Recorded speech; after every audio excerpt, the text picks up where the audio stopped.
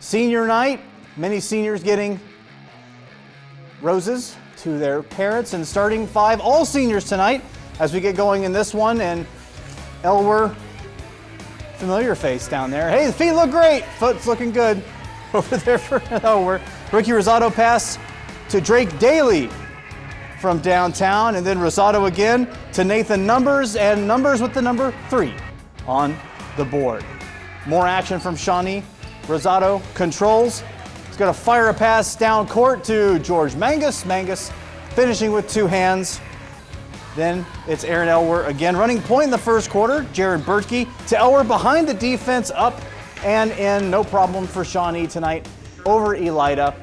68-29, a closer game than it was in the beginning of the season. And with the win, Shawnee clinching at least a share of the WBL title. Mangus with 20 points. Tyler Long pacing the Bulldogs with 12 points.